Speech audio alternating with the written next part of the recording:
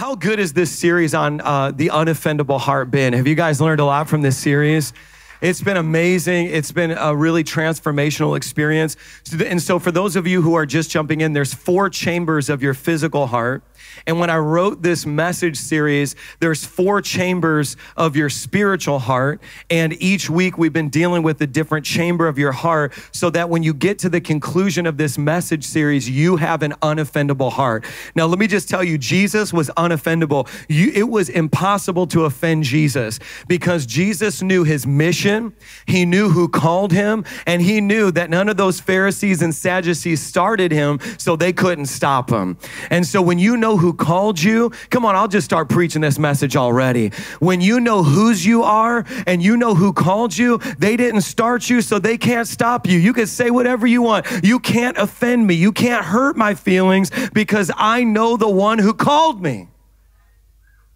So we're going to really talk about this last and final chamber. It's the chamber of memory. Memory. So let's look at Joshua chapter 1, verses 1 through 3. Now, I'm going to start preaching right off the jump. I'm not going to hold back. And if I have to, I'll just crawl through the seats to get your attention, okay? Because I met a lot of families after our 9 a.m. service here who are still crying because of the confirmation from God. I feel that for many of you, this is going to be one of the most important sermons you listen to because I believe that many of us are in transition and God is calling us up to something higher. And does anybody feel like you might be in a transition? Do you feel like God's calling you up to something higher? Okay, this word is right on time. Joshua chapter 1, verse 1 through 3. So verse 1 says, after the death of Moses, the servant of the Lord said to Joshua, son of Nun, Moses' aide. Let's just stop right there. Who is this guy, Joshua, getting called up to lead all of Israel? The aide, the guy who sets the chairs up for the event, the front door greeter, the guy who volunteers in V1 Kids every week. How many of you know that when God calls you and promotes you, it doesn't matter who knows you. It doesn't even matter if they like you, but they can't stop what God started. You don't have to be liked by man to be promoted by God. Come on, somebody, help me preach this. Clap your hands if you receive that word. I'm here at St. Anthony's today. Thank you. All right. And why? Joshua was an aide. Joshua was called by God. I love just the first verse that you have here in the scriptures because it's a reminder that promotion does not come from man. It comes from God. It said, the scriptures say promotion doesn't come from the north, south, east, or west. It comes from God. So guess what? You already know the only person you need to know to be promoted. You know Jesus. Some people say, if I change my relationships, I would change my level. No, if you change your relationship to God, he'll change your level. Is this helping anybody? Verse 2, Moses, my servant, is dead. Now then, go and you and all these people get ready. Somebody say, get ready. Get ready to cross the Jordan River into the land that I'm about to give you. Now, I just got back from my 2nd trip to Israel. We are taking a church-wide trip in October. Who's going? Some people. It's going to be awesome. Now, I've seen the Jordan River twice. This is simply an impossible request by God. To be told, get ready, you're going to cross the River Jordan is an impossible task. When God calls you to do something, the evidence that you know it's him is it's impossible for you. If you can do it, you get the credit. But if you can't do it, but God does it through you, he gets the glory. How many of you want to give glory to God with your life? Come on. You got to believe for the impossible. They told me that Long Island was the graveyard of churches. We're doing 3 services with seating there, bought a building in Indiana, and New York City's packed every Sunday. And I believe we're getting a building here on Long Island. God specializes in the impossible. If it's impossible, it's a job for Jesus. That's how he gets the glory. We don't get intimidated. We get inspired by the impossible. The world gets intimidated by the impossible because they're the source of their own strength. They're the source of their own finances.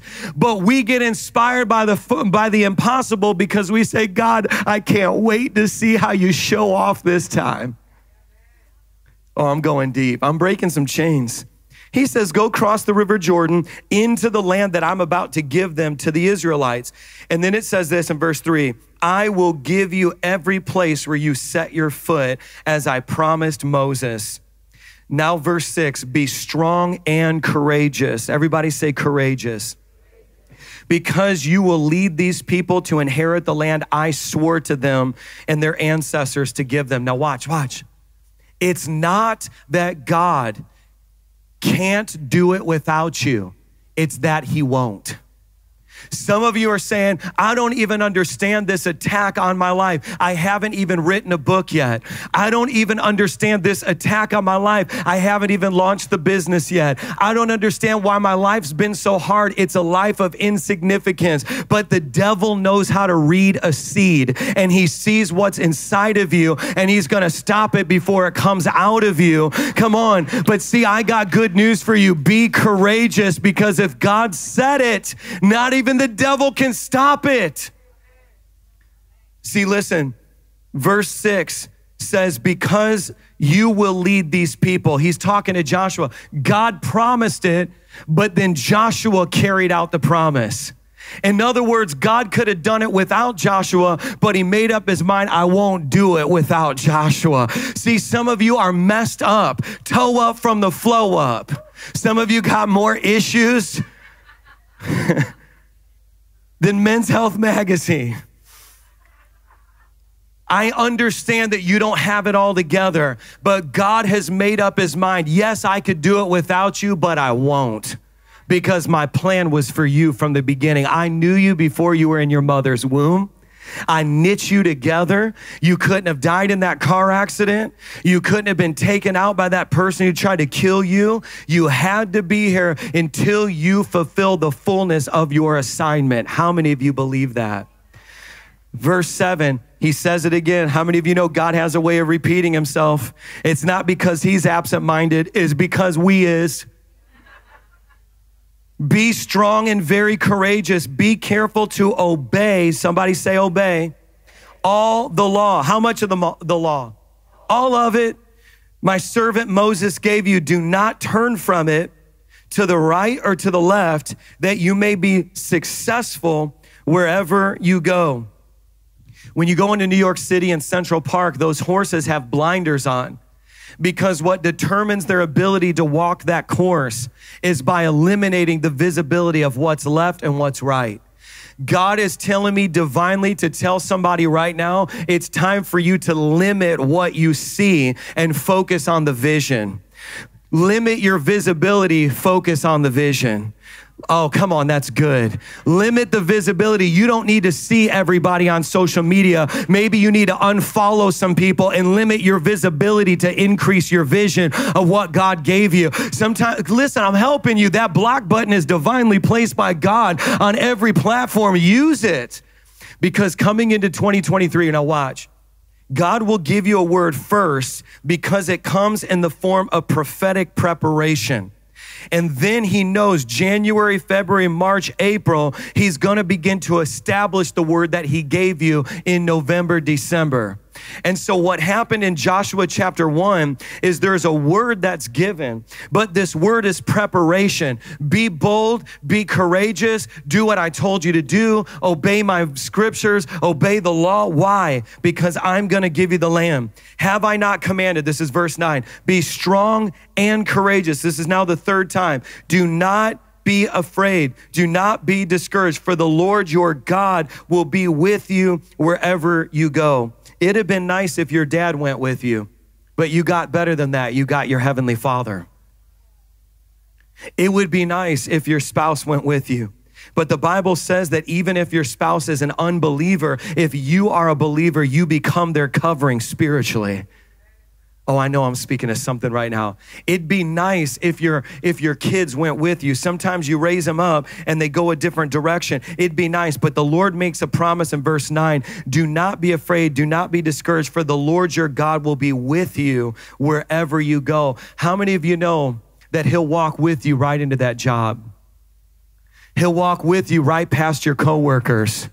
Sometimes he doesn't eliminate the job. He increases your awareness of his presence on that job because you're a light in dark places. And some of you are getting ready to enter that place and say, I'm unoffendable. You used to drag me down, but I'm buoyant now because greater he that is in me than he that is in the world. And I hear your voice, but I choose to listen to his voice.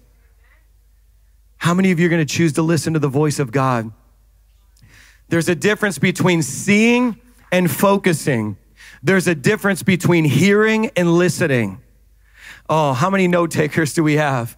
There's a difference. You can't help what you hear, but you can help what you listen to. You can't help what you see, but you can help what you focus on. And come on, this is a word for somebody. And God was dealing with Joshua saying, Joshua, what I'm calling you to do is going to be so hard. It's going to be so hard. It's impossible that you'll have to talk like I tell you to talk. You'll have to listen to what I'm saying because they're going to all have opinions, but their opinions couldn't get them out of the parking lot of the wilderness, but my thoughts are higher than their thoughts. My ways are higher than their ways, and you will do what no generation before you has done. You will go into the promised land.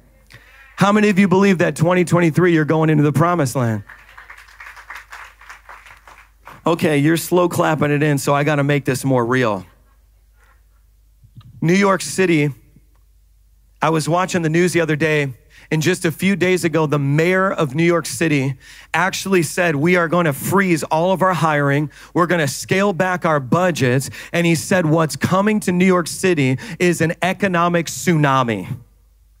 Fear-based thinking. He said an economic tsunami is coming to New York City. And I got people messaging me, oh, did you see what the mayor said? And I'm like, yeah, I'm celebrating because when faith speaks, fear jumps. And I've got a surfboard called faith. And the bigger tsunami, the bigger the wave that we're going to ride to another level, to a higher height. And what looks like it's impossible in the world, it's not a setback, it's a setup to another level. Does anybody believe that? To my New York campuses, let the tsunami come because we know how to surf waves by faith. Anytime there's a famine, there's going to be a Joseph sitting on a pile of grain that's big enough for Egypt and Israel. Anytime you hear the taunts of the giant, there's going to be a shepherd boy swinging his sling. There's always somebody that God places in the midst of impossibility to prove who's God's the real God. When the prophets of Baal are cutting themselves, begging for fire to fall, there's always going to be an Elijah pouring water in the moat saying, make it a little bit harder so I can show you whose God is the real God. We are not intimidated. We are inspired by hard things. I wish somebody would jump up to their feet and give God a 5-second praise break and celebrate like you're going to see the impossible become possible in your life. Hallelujah. This is a Joshua generation. Moses is dead, but I see some servants rising up. I see an aid coming. Come on. They may have rejected you. They may have discarded you, but they couldn't cancel what God called. Come on, take your seat. I get canceled every 6 weeks. It's hard with me being your pastor because the world is okay with you walking into grocery stores and seeing the new age being presented to your kids. The world is okay with your kids doing seances and tarot cards and rituals. The world will agree unanimously that the spiritual realm exists, but then tell us we're weird. So here's the thing. Some of you care about people's opinions. Then those same people wouldn't help you if you needed help. So why are you staying in agreement? This is what I'm talking about. The reason why God in chapter 1 of the book of Joshua has to speak the way he did with Joshua is because he was going to be hearing a lot of opinions as he was installed into his next level.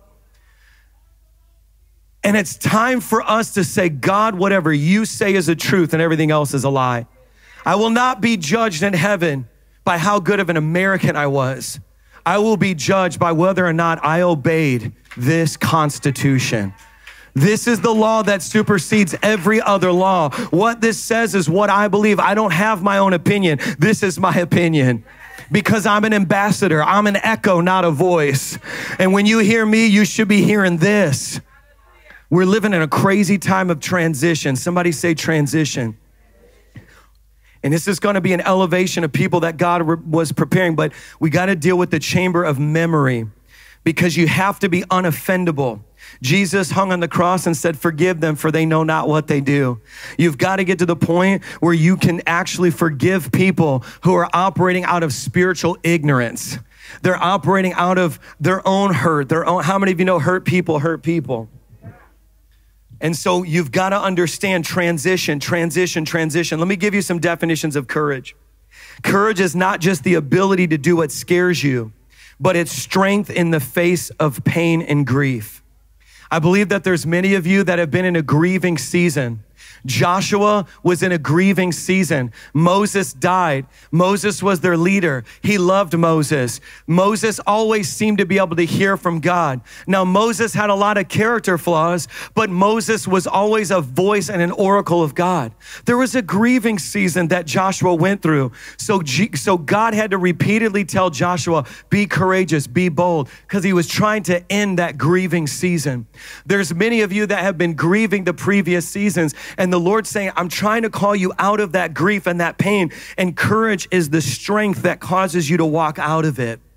It's the courage to say those days were good, but my best is yet to come. I haven't preached my best sermon. I haven't written my biggest check. Come on, somebody. Grief tells you that the past is as good as it's going to be. But faith and that courage that he's talking about says there's greater things still ahead. Courage is strength in the face of the memories on repeat over and over and over again.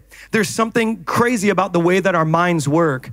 Our minds are very powerful things that they're wired in such a way for our survival.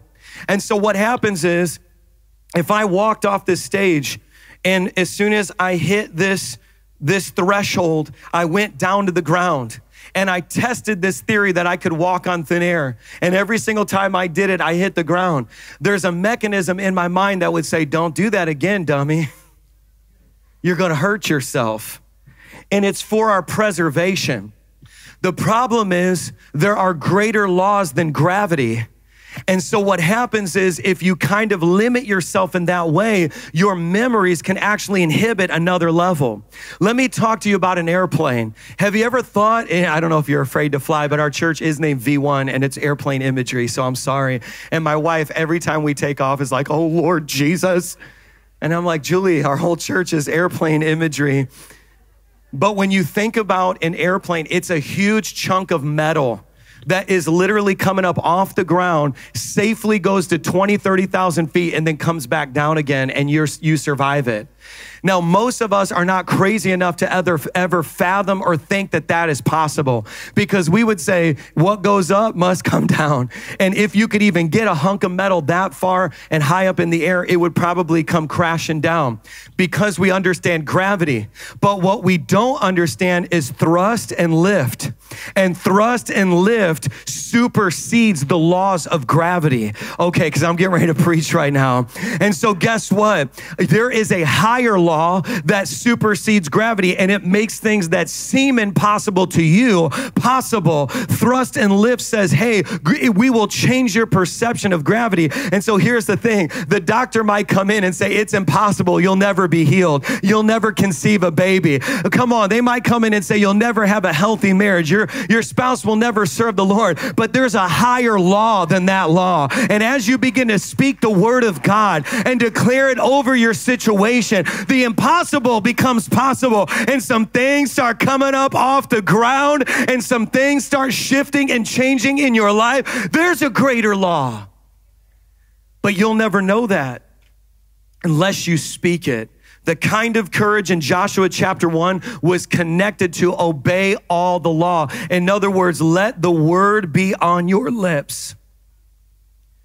Okay, so I got just a little bit more as we close, but there's a false courage that I wanted to address because I was thinking about this message in wisdom And over all these years of pastoring, I've inspired people to do a lot of things, realizing that maybe it wasn't what God called them to do. And so if you try to be courageous about something God hasn't called you to do, you are going to find that you're severely limited, and you're going to end up. So there's this Galilee-born disciple. His name is Peter. He spent his entire life on the water. He was a fisherman. He came from a family of fishermen. And I was just recently at the Sea of Galilee. And when you're at the Galilee, you just become acquainted with what life looks like for somebody that is a fisherman. And Peter, what I love about him is that he was one that took initiative. Isn't it amazing that God can't steer a parked car? You move and God moves. Come on, God can't steer a parked car. The Bible is full of people who say, God, I'm gonna move in this direction. You can stop me, but you can't start me. I gotta start me because you started me. Does that make sense? Like, you called me, I'm gonna move in this direction. I've had prayers where I've said, God, you gave Moses a burning bush. You gave Mary an angelic visitation, and you gave me the Bible, so I'm going to do what the Bible tells me to do, and you can correct my course along the way, but I believe that you started me, so I'm going to start with you starting me. And so what happens is, what I love about Peter is that he had courage, but it was courage in the wrong direction. So he basically risks his life, and they're coming to take Jesus away for to basically crucify him. And he takes out his sword, and he was like, how you like me now? That's what he said in the Hebrew. Roughly translated, how you like me now? I want to be a gangster for Jesus. You know what I mean? Like, New Testament Christianity is boring. I want a sword. I look at the Old Testament where they get to run into battle and slaughter all their enemies. I'm like, man, Lord, I want to be an old covenant Christian. Come on, somebody's like, that's weird. So Peter takes out his sword. He cuts off the centurion soldier's ear. And Jesus basically, now watch, he says, you all know the words, if you live by the sword, you die by the sword. But it comes with a deeper meaning. I want to ask at all of the campuses that the worship team comes up. So he says, if you live by the sword, you die by the sword. Now, let me unpack that a little bit deeper. Peter, if you're the source, then you are the supply. Peter, if you plant it, then you are the provision. Peter, if you execute it, then you are the protection. See, in other words, whatever is born in the natural realm suffers natural consequences. Peter, if you have to fund it, you'll always have to fund it. Peter, if you're the smartest person, you'll always be the smartest person. Peter, if you're your own protection, you're always going to be looking over your shoulder. But see, there's another way to operate, and it's getting your life in alignment with God's will. Because when that happens, God says, if I initiate it, then no man can stop it. If I called you to it, you won't have to look over your shoulder, because surely goodness and mercy will follow you all the days of your life. If I've called you to it, I've called you through the other side. If I told you to cross the River Jordan, then you will cross it. You might not understand how, you might not have a plan, but I didn't give you a plan. I gave you a person. I gave you me. I gave you intimacy. I gave you a prayer language. I gave you the tongues of angels and the tongues of men. And this generation is obsessed with strategy, but I want to meet the strategists that set the moon and the stars and then set the sun in motion. This generation is saying, give me a plan. I don't want a plan. I want Jesus. When I get to heaven, I'm not going to be running looking for a plan. I'm going to be running saying, where is my Jesus? And when you read the Bible, it's not God giving the strategy. He says, be courageous, be bold. I've given you my presence. Wherever you go, I'll go with you. What's more important than a plan is presence. I said, what's more important than a plan is presence. You can have the best plan, but if I don't have the presence with God, I won't take another step. You can have the best strategy for 2023, but if God doesn't go with me, I'm not going. Oh, I've walked without God. I'll never do that again. Matthew chapter 14, you have another picture with this Galilean disciple, Peter. It says, shortly before dawn, Jesus went out to them walking on the lake. When the disciples saw him walking on the lake, they were terrified and they said, oh, it's a ghost. And they cried out in fear. There's a lot of Christians that if you saw Jesus, because you lack intimacy with him, you would recognize him as a ghost before your Savior. See, God wants you in this next season to pray like you've never prayed before, to get into the word like you've never gotten before. I'm telling you, when the world says economic tsunami in New York City, you better learn how to surf. You better learn how to be a water walker. And see, what happened was Jesus says, immediately take courage. It is I. Don't be afraid. But look at the word. Take what? Take courage. In the beginning was the Word, and the Word was God, and the Word was with God. The same word that came to Joshua was actually Jesus in the story I read to you in Joshua chapter 1. Isn't that mind-blowing? And now Jesus is speaking, again, take courage, but he's saying it to another disciple, and he's saying, don't be afraid. In verse 28 it says, Lord, if it's you, Peter, tell me to come out to you on the water. And he said, come. Now, here's the thing about memory. Would you just stand to your feet across every campus? Here's the thing about memory. Every single time Peter interacted with the water, which would have been from birth, a young age, he came from a lineage of fishermen. You never walk the water. There was a contradiction, walk on the water, because it's scientifically impossible. See, many of you are saying, every single time I've tried, I've failed. Every single time I've just seen my spouse get farther and farther away from the Lord. I've been in a single season, but I've always gone back to lust and perversion. I've tried to budget my money, but I always end up spending out of this comfort that I need in my life. Pastor Mike, I keep going back and I feel like I'm in a cycle. Can I just tell you that chamber of memory needs to be healed right now?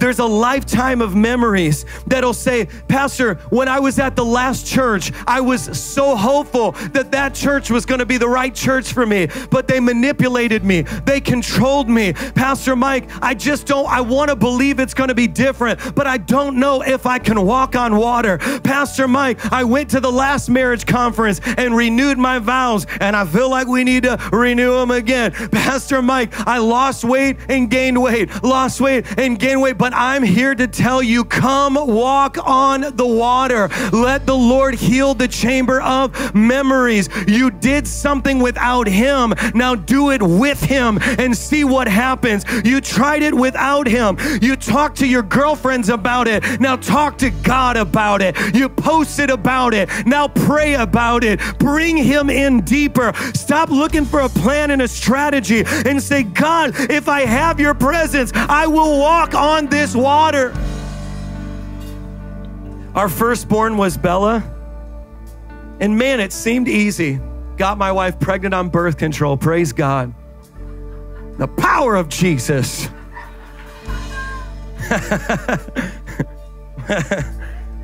And then 9 months later, we had Bella, and praise God. And then a couple years, maybe about 2 years later, we're living in Indiana, and we go to the fanciest Italian restaurant they have in Indiana. It's called Olive Garden. That's a true story.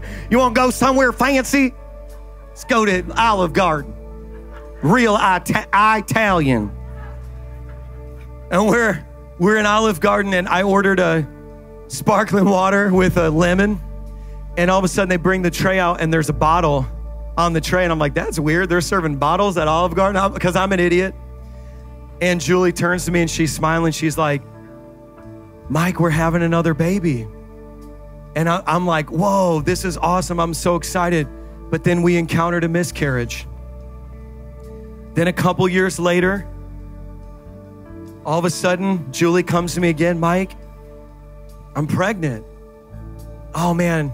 Now this time's different because this chamber of memory was like, yeah, but what about last time? See, it's a 50-50. I mean, I had a situation where Bella came out healthy and whole, and then all of a sudden now we had a miscarriage. Now it's the third time. What's going to happen? Well, that pregnancy actually went longer to the point where when that baby died, Julie had to have a surgery to remove that baby's body from her body. And there's 2 children that we have yet to meet on the other side. So imagine the offense that I felt even before God. Because at this time I had been through years of marriage counseling. I'm the first one in the church and the last one out of the church. I don't just give 10% to the storehouse. I give 20% to the local church. I've done everything I could to just be faithful to God. I pray, I read my Bible, I do all the things that good Christians do. How could this be happening to me? See, that chamber of memory in my heart, it had been diseased. The Bible says hope deferred makes the heart sick. God, I believe that you were going to give me a family.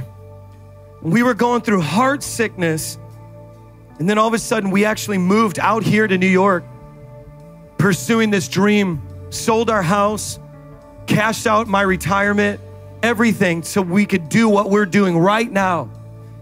And all of a sudden we get here and Julie goes, Mike, I'm afraid to tell anybody, but I'm pregnant because I don't know what's going to happen. But I will tell you this. I thought about Joshua chapter 1. It says, be courageous.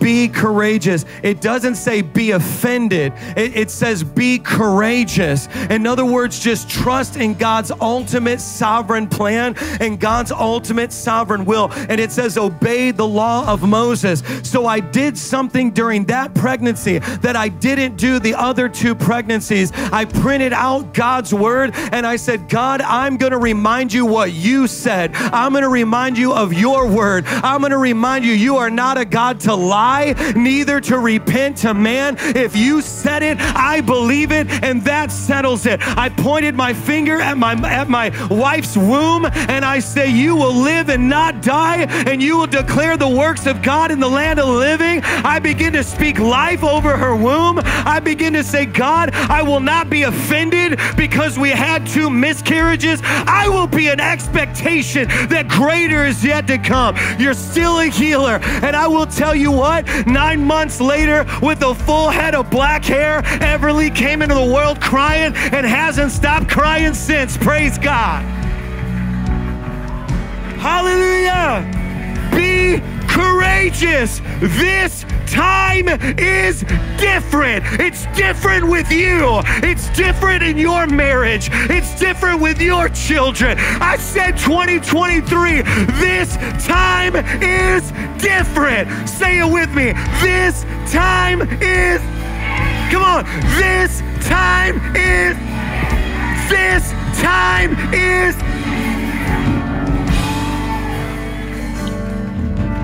man, I feel a breakthrough. You got 30 seconds for one more revelation. It's like I can hear the other campuses shouting with us in the spirit. I get footage every week of the campuses worshiping and throwing down, and I'm so glad that we're one house, many rooms.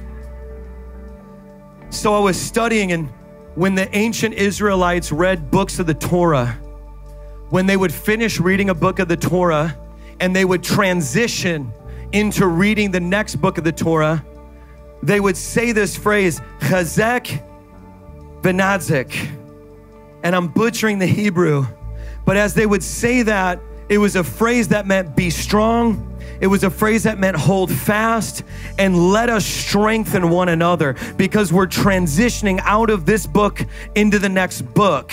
And they would say this phrase in Hebrew, be strong, hold fast, and let us strengthen one another. And it was a tradition that they had between books of the Torah. And I was thinking about how Moses died and how God shows up to Joshua and says, be strong, hold fast, let us strengthen one another. And it was almost as if, as an ancient Israelite, Joshua would have been saying, there is a new book that's getting ready to be written. The old has passed. I read what what God did in Moses' life, but it's about time to see what God will do in my life. And somebody needs to hear those words.